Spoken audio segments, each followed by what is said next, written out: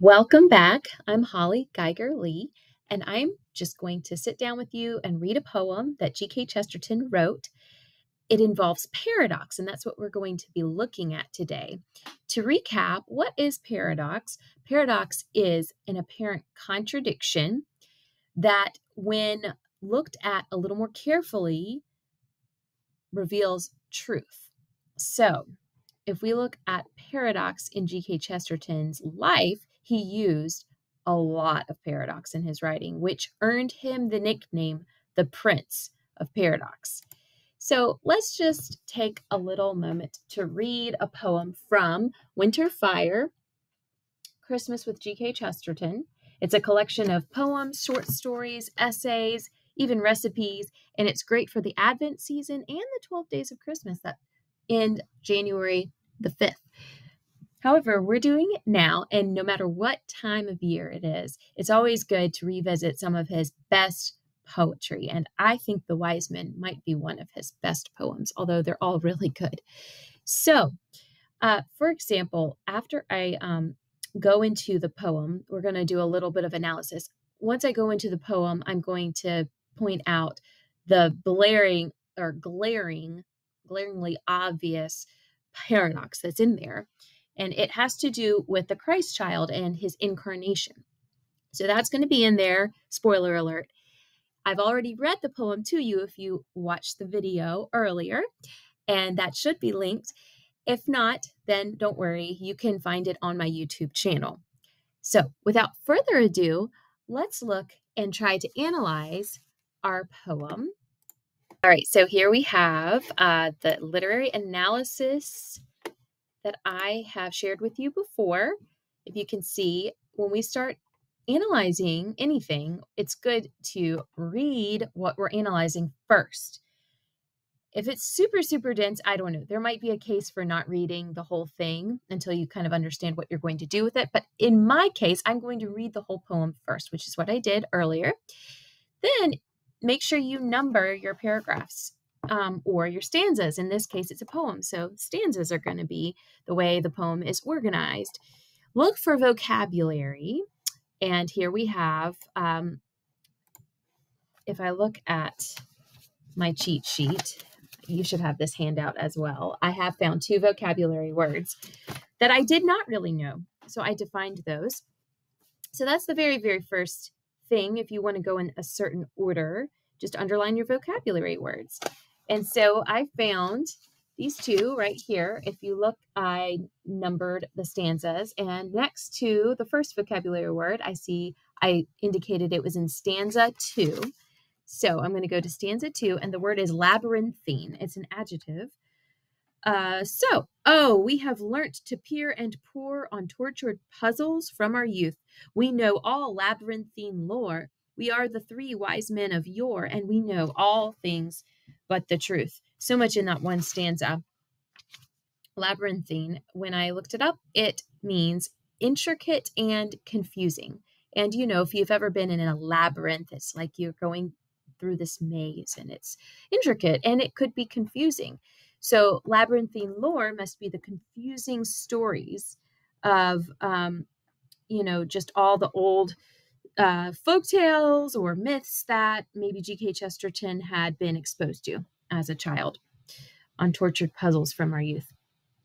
So then if we continue going through, I don't recommend trying to chop this up too much. I just recommend going through it stanza by stanza. So I already looked at stanza 1. I did have something that I noticed, and on your page, you should have a column that says notice, a column that says identify the literary device, if you can, and then the effect that it has on you, the reader. So in stanza 1, step softly under snow or rain to find the place where men can pray. The way is all so very plain that we may lose the way. That seems, those last 2 lines, the way is also very plain that we may lose the way. That seems to contradict, those 2 lines contradict each other. Is that irony or is it paradox? Well, I'm no English expert, so I can't say definitively if that's irony only or if it's also paradox, but I know that there is something ironic about those 2 statements. They don't seem to go together. And it's not really clear at the point in the poem, like what that even means. But I think what it means, the effect it had on me was to help me understand that things aren't always what they seem. You might think the way is plain, but if you lose your way, then clearly you didn't know the way. So we wise men might think we know the way, but our wisdom is limited when compared to God's ultimate wisdom. So that's what I got from that.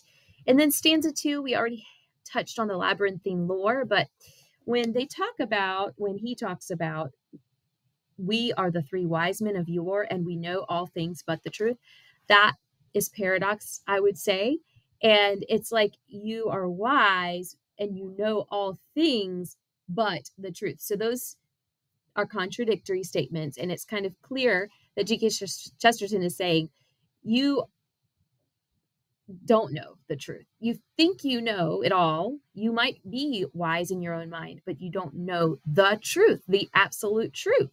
And so that's something he's making a statement, I suppose, about humanity, specifically humanity apart from Christ. Like there is this absolute truth, and we're all searching for it. And some of us are able to finally come to the absolute truth, and others may not know, but might think that we know and that we're wise in our own eyes. And I know there's some scripture to back that up, but I haven't gotten into that. Stanza 3, I did write down, I have a lot of notes for this one, guys. Round and round the hill and lost the wood among the trees, learnt long names for every ill, served the mad gods. Okay, so that's some kind of imagery right there. We're going around a hill. We lost the wood among the trees, You get lost in the forest. It's like this murky place of confusion, and you don't really see the essence of where you are. You might have learned all these long names for every ill, but still you're not wise.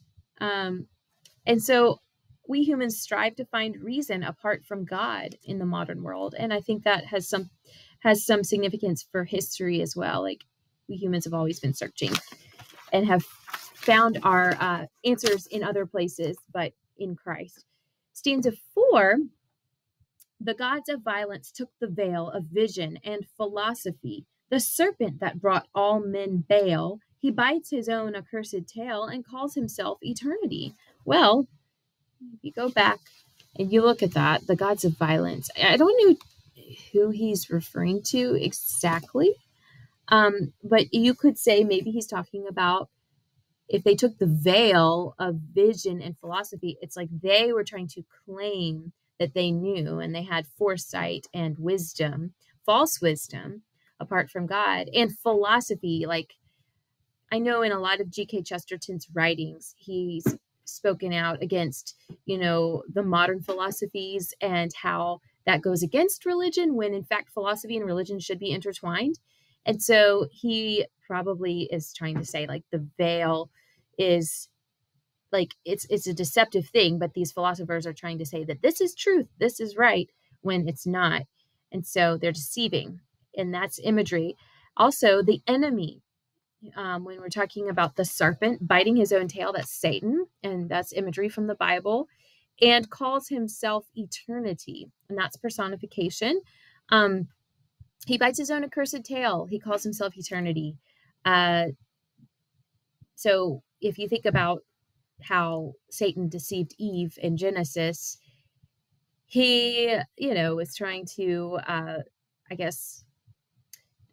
completely, it led to the demise, right, of perfection. Like we had sin enter the world. That was the fall. And so the unwise are influenced by evil, the evil one, and are doomed to fail. But Satan ultimately is doomed to fail. He bites his own tail. I mean, he's not going anywhere. That image of a serpent biting his own tail. I mean, he's leading to his own doom, his own demise. So those who kind of follow in his footsteps are doomed to fail as well. Stanza 5 says, "Go humbly, it has hailed and snowed, with voices low and lanterns lit. So very simple is the road that we may stray from it." Right? Go humbly. That's a theme. I've seen humble more than one place. And you'll see, like, towards the end, stanza 9, it's mentioned again. And so that tells me that that's important, right? That's a theme. Humility is wisdom. And stanza 5 also, so very simple is the road that we may stray from it. Once again, that irony, those two contradictory statements. Be careful to see what is plainly in front of you. Okay, and so have I found any new words? Yes, stanza 4, I did write down the word veil, and it's a noun. And I found that it means evil considered as a destructive force. And so if the serpent brought all men bale, he certainly did. That was evil and destructive when he brought sin into the world through Adam and Eve. So, and then we have stanza 6. The world grows terrible and white, and blinding white the breaking day. We walk bewildered in the light, and something is too large for sight, and something much too plain to say. Something about that white light. It's used in the same phrase as terrible. Terrible could be good. It could be bad. It could terrible could mean something like very kind of like putting the fear in you, and that's not necessarily a bad thing. But the white light, I think that's some symbolism, and it's blinding. It's confounding the proud. It's, you know, it's confusing when you can't see, when you're blind. That white light blinds people who, I guess, are proud and think they're wise with its simplicity and its clarity. Stanza 7, now we're getting into the meaning of wisdom and how, we have meaning in this life, and it's all throughout, but especially here we see it. Stanza 7, the child that was ere worlds begun, we need but walk a little way. We need but see a latch undone. The child that played with moon and sun is playing with a little hay. Okay, the child, who do you think that is? The child that played with moon and sun is playing with a little hay. If you understand, the Bible and how Christ came as a human, as a baby, but he was also 100% God. That's the incarnation. And if you go back even to the very, very, very beginning, before the creation of the world and the universe, Jesus was present. In the scripture, it says he was present. The Trinity, God the Father, God the Son, God the Holy Spirit, were there together. Let us make man in our own image. So Jesus was the child, and, another paradox has hit us right in the face, and this is the big one. Jesus is the creator, yet also a baby boy. And that's put together in the same sentence. It's kind of a contradictory statement, but it's clear. Like, that is something. That is true. That he can be one and the other and the same. Those two are the same. And then if we look at stanza 8, the house from which the heavens are fed, the old strange house that is our own, where trick of words are never said, and mercy is as plain as bread, and honor is as hard as stone.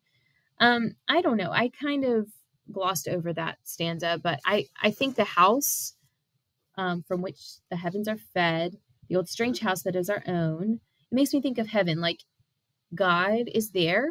Everything that you need is there.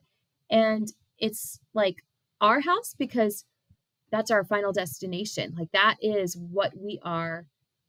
We are created for heaven.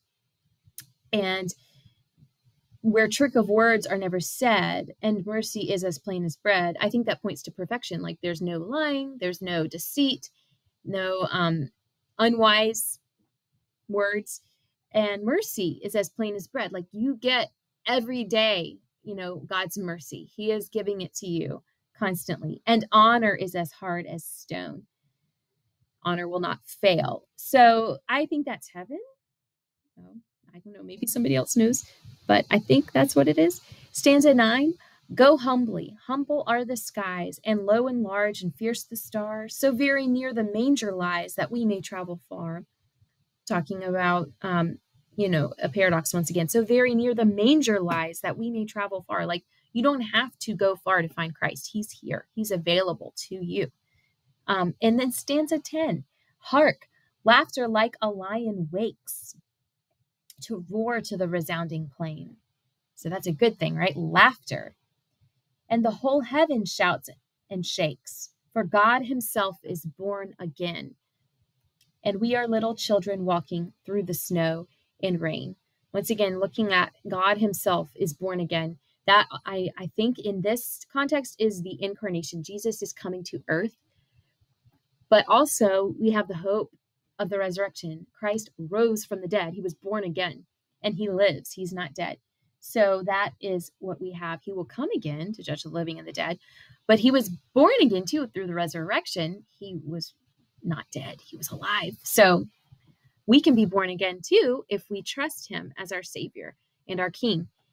That's all I have for this passage. And so after you go ahead and notice and mark up and annotate, I did have a couple questions in here, and one of them was, I can't remember right off the top of my head, but I wrote it down as I was annotating. There was a question I had. Oh, yes, the gods of violence. I wrote question mark by that because I didn't know who exactly he was referring to in history or in the Bible. If you know, please tell me in the comments.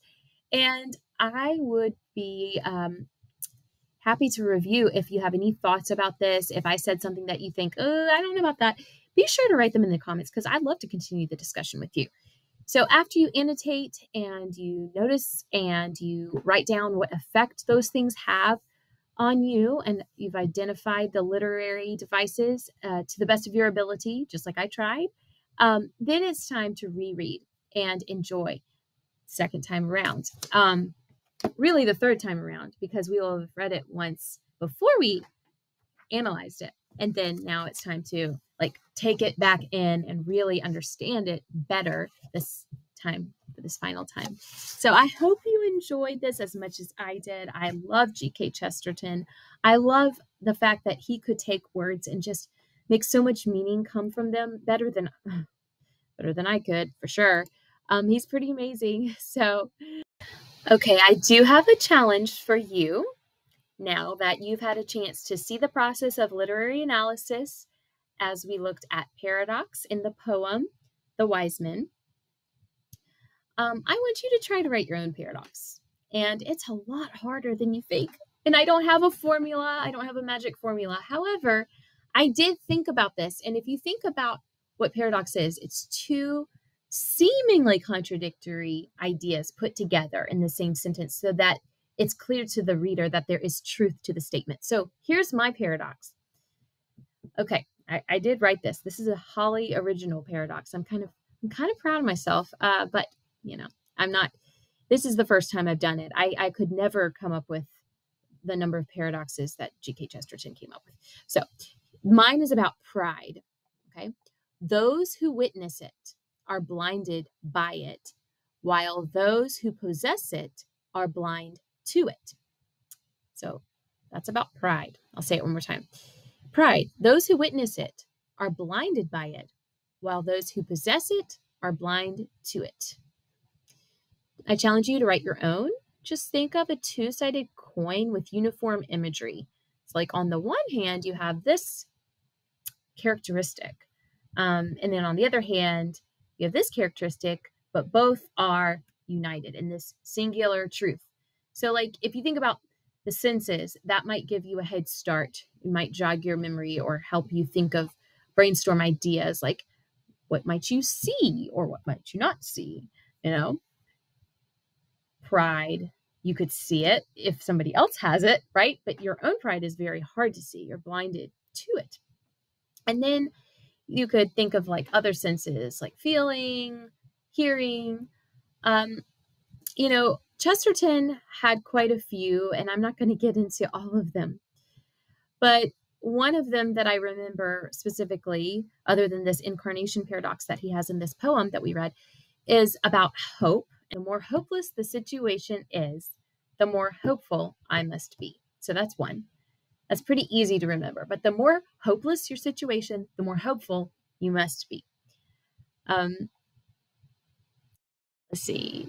Here's another one. The paradox of charity is that the weaker a thing is, the more it should be respected, that the more indefensible a thing is, the more it should appeal to me for a certain kind of defense. Strong legs run so that weak legs can walk. So anyway, thinking about charity or chivalry, I think was one of the things, and the paradox of hope. Something to think about. And if you need to Google more of Chesterton's paradoxes, they're everywhere. You'll find them. And I think that you'll enjoy just sitting and pondering them. Thank you for joining me once again. If you would like to check out more of my work, you can go to hollygeigerlee.com. I'm also at my Little Brick Schoolhouse on Instagram and Facebook. I have a private Facebook group called Read with My Little Brick Schoolhouse. So be sure to check me out in those places and stay tuned for more.